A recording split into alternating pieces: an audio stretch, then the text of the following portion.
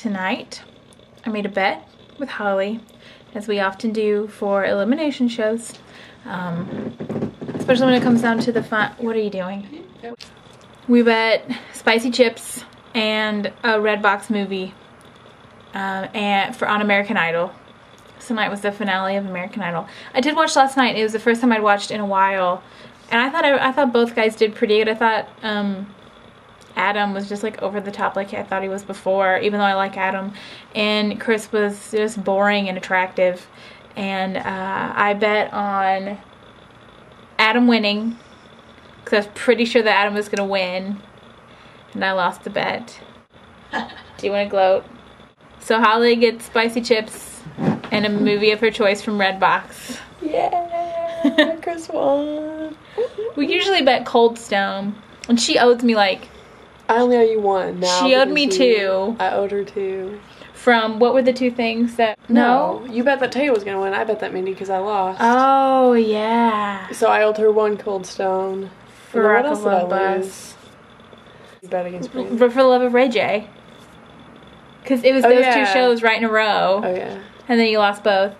Because I wanted Cocktail to win, but I really didn't think she was going to. But I bet on her and I won. Yeah. And then on a whim, I was in a really shitty mood, and I bet that Brandon was going to go home and make me supermodel. In the first 10 minutes, I bet that he was going to go home, and he did not go home because he's still there. He's doing a good job. So now I only owe her one visit to Cold Stone, but she owes me spicy chips and a Redbox movie. Yes. You better not pick something stupid. Cold Stone's way more expensive than that, by the way. I don't know how that's fair. But can I do the rest of my video now? Are you done? American Idol, Adam Lambert did not win, which you all know. I know. Everyone's either super excited that the underdog won, or they're really mad that Adam Lambert didn't win. So it's funny because Chris Allen still not on my radar at all, because I stopped watching after they went on the main stage, and he before that got no airplay. I was like, who is he? He made it. He was one of the top 3 in his top 12 or whatever, and I was like, who? I don't even know who he is. So yeah, he's still not even on my radar, and he won. He's the next American Idol. We went dumpstering tonight. We found a table, like a little, you can't see. But then we also found a bunch of pots, which is cool because I've been growing stuff.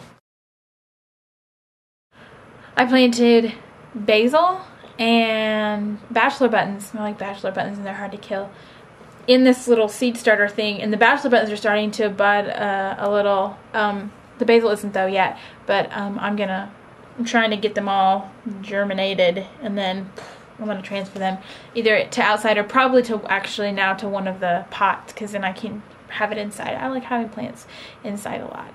Speaking of plants, every time Ryan comes over, I forget to show him this. Ryan got me this poinsettia, which I think he got one for like almost everybody for Christmas. So like it really was just these couple big leaves like right here. And now all of this has grown, and all of this has grown. I keep meaning to show him how good it looks. Guess I'm getting better at taking care of plants. Either that or poinsettias are hard to kill because it looks really good. I don't know. I didn't really do anything.